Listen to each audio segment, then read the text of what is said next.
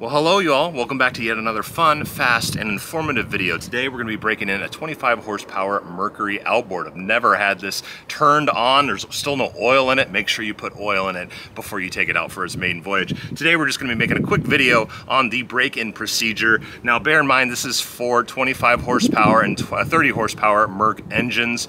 I would definitely double check your owner's manual, make sure this is correct. Don't take my word for it. But for this, there's pretty much just two stages. The first hour, which you want to make sure you pay attention to the RPMs, and then the second hour break-in period, which changes the RPMs up a little bit. So without further ado, let's get to the lake.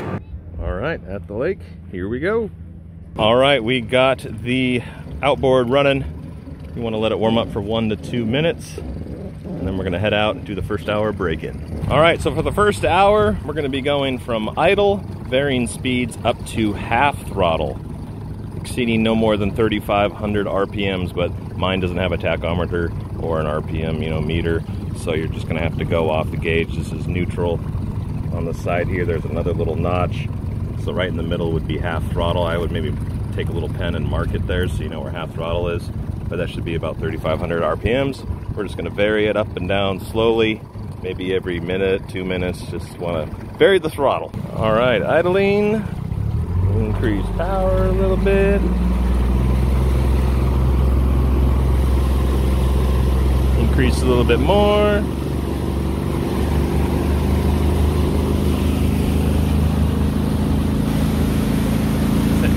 Increase a little bit more.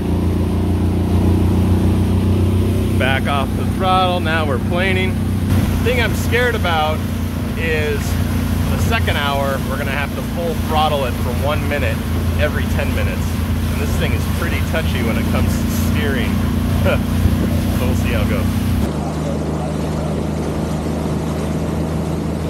All right, the time has come. Coming up on the second hour.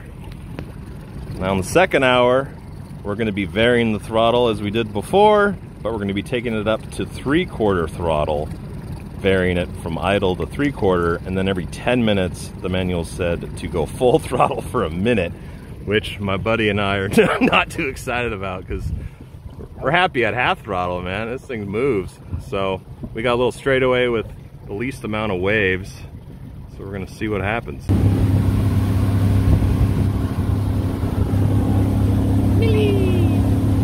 All right, so first speed run wasn't actually too bad. I thought it was going to be about twice the speed of half throttle, which you would think, but it actually wasn't terrible.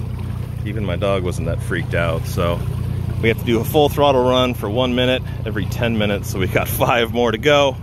We're going to try to get one on video, but so far so good. All right, full throttle run number 2. Hold on to my doggy. No waves.